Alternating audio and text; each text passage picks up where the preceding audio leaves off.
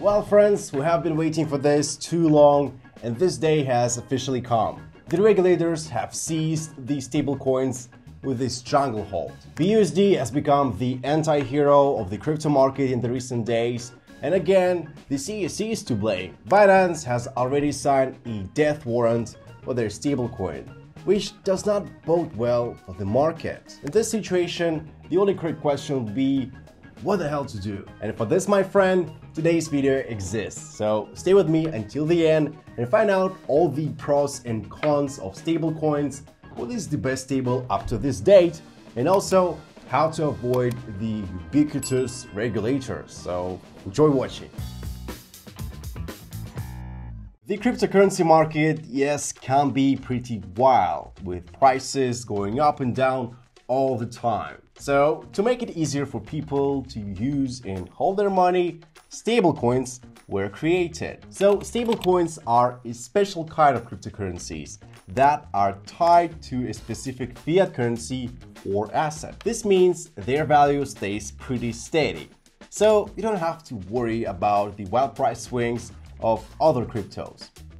For example, some stablecoins are tied to the US dollar or the euro, or even gold. There are two types of stablecoins, centralized and decentralized. Centralized stablecoins are made and controlled by a central group, like a company or bank. And some examples are USDT, USDC, and BUSD. But decentralized stablecoins, on the other hand, are made and managed by a computer program that runs on a special kind of database called blockchain. They are designed to be more transparent and secure, and they are managed by people who use them. Some examples of decentralized stablecoins are DAI and USDT. So stablecoins are a great way to use cryptocurrency without worrying about wild price swings. Okay, so let's move to exact names, starting with USDT.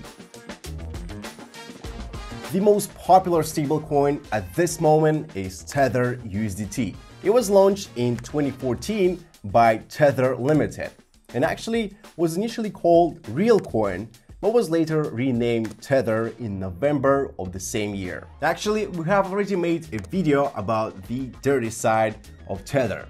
This info is essential, so make sure to check it out. iFinex Inc. is the parent company of Tether Limited and Bitfinex, one of the largest cryptocurrency exchanges in the world. The company is registered in Hong Kong. iFinex Inc. and its subsidiaries have faced criticism in the past. So claims have been made that Bitfinex and Tether were used to manipulate the cryptocurrency market. In addition, some critics have expressed concerns about the transparency and accounting practices of Tether Limited, the size of its dollar reserves, and the manipulation of cryptocurrency prices, of course. In 2019, it was revealed that the New York Attorney General's office was investigating the activities of iFinex Inc.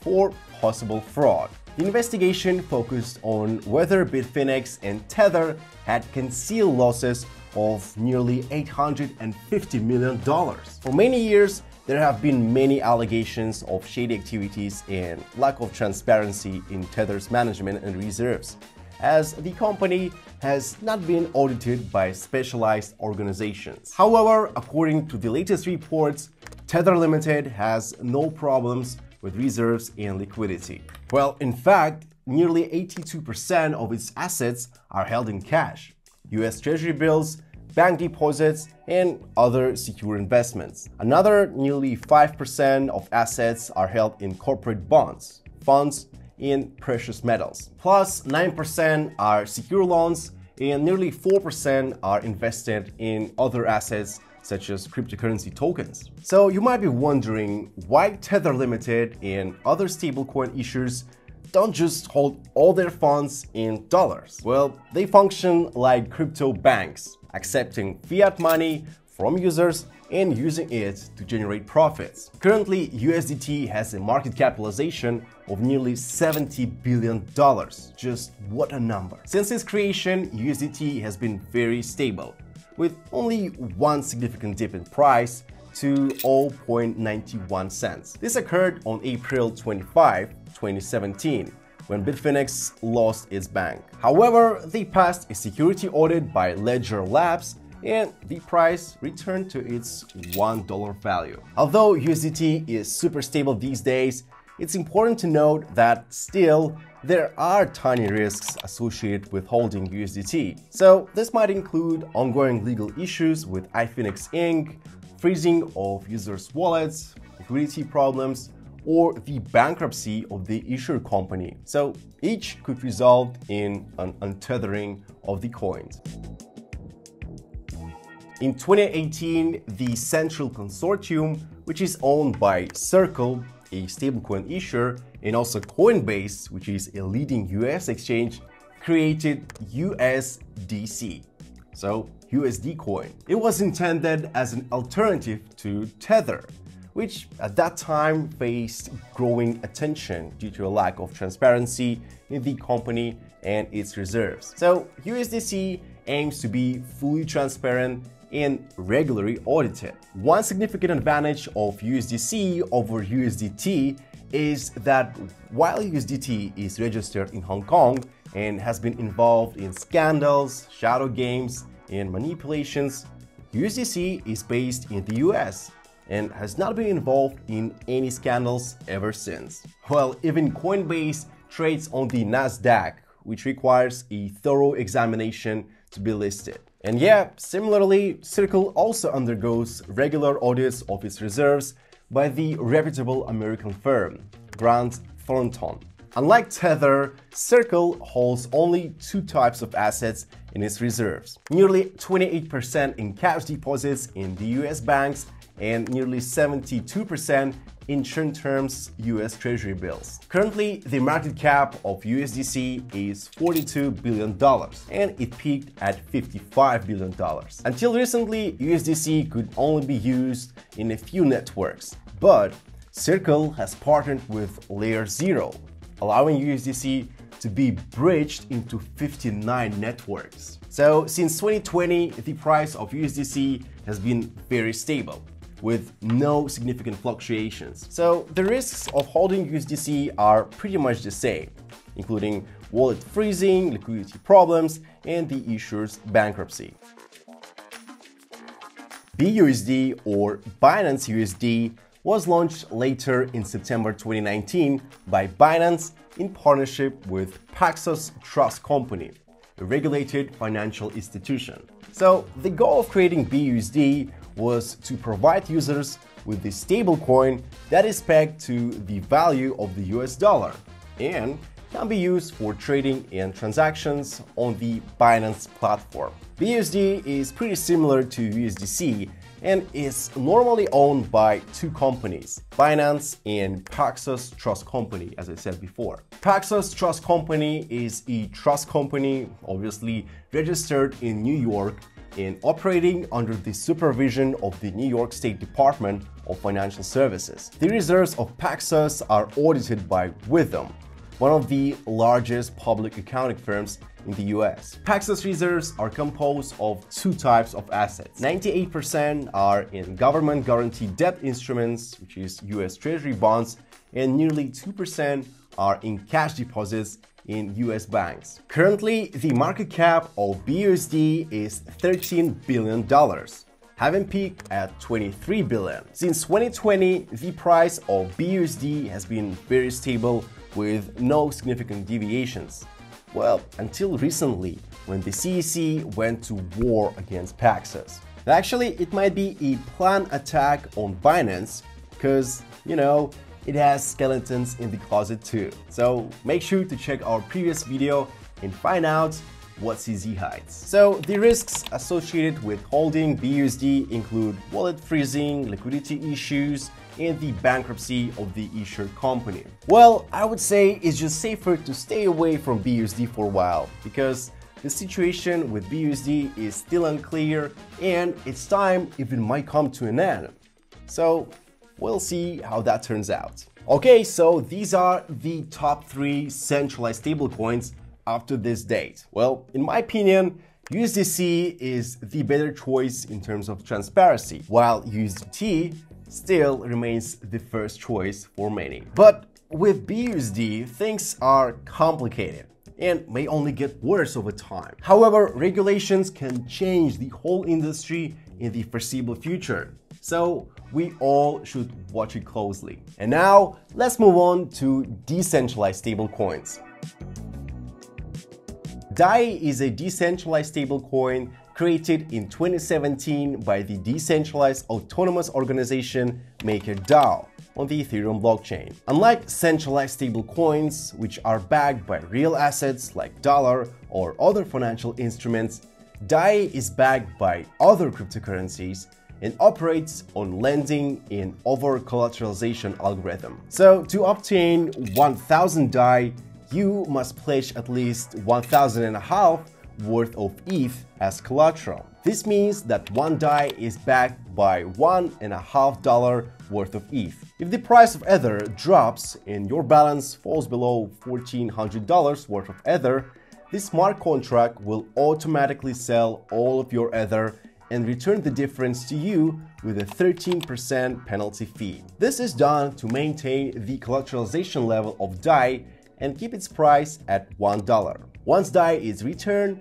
the collateral is released back to the user. At present, each issued DAI is backed by a number of tokens and coins, which you can see right over here. So the total capitalization level is 141%, which is actually less than 150 due to the large number of other stablecoins used in the collateral. The DAI mechanism works like a regular loan, where you provide collateral and then borrow. But in this case, the collateral must be in volatile assets like Ethereum, BTC, and other coins, and also must be at least 150%, with higher collateral being better. So with good collateralization of more than 200%, if your assets drop in price, your position will not be liquidated immediately, as would be the case for 150% collateralization. The current market capitalization of DAI is $5.2 billion,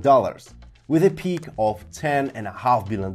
Due to its collateralization mechanism, DAI is slightly more volatile than centralized stablecoins, with its minimum price being 0.77 cents in January 2018. However, since 2020, there have been no significant deviations from its peg. Risks associated with holding DAI include the fact that DAI is nearly 40% collateralized with USDC, so any issues with USDC could significantly affect the value of DAI. So DAI is more volatile than centralized stablecoins, and there is a risk of losing the peg due to the sudden changes in the price of collateral assets or errors in smart contracts. You see, DAI is conditionally decentralized, as all decisions are made by DAO, meaning that the more MKR tokens held by an interested party, the more they will influence the voting outcome. Frax is a decentralized and synthetic stablecoin created in 2020 and based on the Aave DeFi protocol, which is one of the first decentralized lending platforms in the market.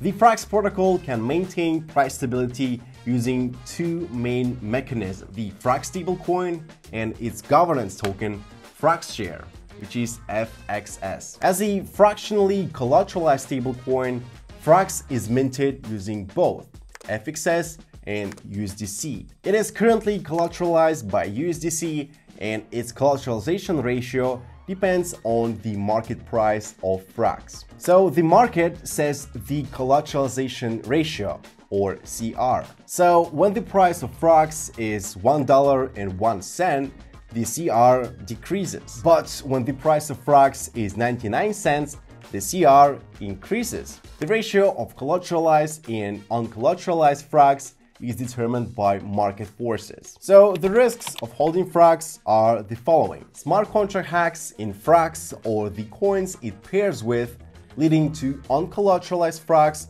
just flooding the market. The incomplete collateralization of Frax increases its efficiency, but also increases the risks of detachment from the peg. So next is, or was, UST or Terra USD, which was algorithmic stablecoin in the Terra ecosystem that wasn't backed by reliable assets and ultimately failed. But we'll get to that point in a moment. Its peg to the dollar was achieved through the burning of the second coin in the ecosystem, Luna. This meant that people who wanted to get USD had to give up Luna tokens worth $1, and those who wanted to redeem USD could give 1 USD and receive $1 worth of Luna. As a result, when USD became untethered from its $1 price, many arbitrageurs took advantage of the price differences, bringing the USD price back to $1. So Terra was a fairly large blockchain ecosystem where USD and Luna were both among the top 10 coins by market capitalization, with combined market cap of over $40 billion. Well, until May 2022. The ecosystem and the stablecoin USD gained such popularity mainly because of the Anchor protocol. This project offered 90% annual interest on the staked USD, attracting more and more people to buy USD and invest it in Anchor, thereby just inflating the ecosystem's bubble. The main problem with Terra was that the entire project turned out to be a pyramid scheme. In the end, due to the massive liquidity outflow from the ecosystem, well, panic began and the USD price support algorithm stopped working. Well, it is because the number of arbitrageurs was lower than the number of people who wanted to sell both USD and Luna. So the price of Luna just plummeted from $90 to $0.01. So like 99% loss in just a week. Such a drop occurred not only because people wanted to get rid of their coins, but also because the Terra team wanted to save their stablecoin and began mass emitting new Luna coins to keep their price. But as we can see, this didn't work. At present, the price of the stablecoin USD is $0.031. And the final one, USDT, is an algorithmic stablecoin on the Tron network launched in May, just a few days before the USD crash. Its mechanism of pegging to the US dollar is called PCM, or Peg Stability Module. So this mechanism works in such a way that anyone can exchange 1 USDT for 1 USDT, USDC, TUSD or USDG, and vice versa, without any fees or slippage, which should keep its value around $1. In addition to this mechanism, USDT has an over-collateralization of 170% in TRX, BTC, USDT, and USDC. Well, USDT could face a similar fate to UST because it follows Terra's strategy and offers high staking percentages for its stablecoin. Besides, it is only listed on Huobi, which is the exchange created by Justin Sun, who is actually the creator of USDT. That is another reason to be cautious. So what I'm saying, just be careful with USDT. Okay, so what conclusion can we draw from decentralized stablecoins? Well, they aren't so stable, but truly yours. I would prefer to deal with DAI and avoid scams like USD. Currently, centralized stablecoins make up almost 90% of the market cap, but the FTX crash has spiked a trend towards decentralization. This should be interesting. However, stablecoins are not the only crypto under this siege, and many coins may disappear soon. So watch our previous video to learn why and who will survive. Also, we're about to roll out super useful videos about altcoins that will make like 10 or 1000x soon. So write in the comments what interests you the most, whether it's DeFi ecosystem or GameFi, and we'll include some gems based on your ideas. As always, thanks for watching and see you soon.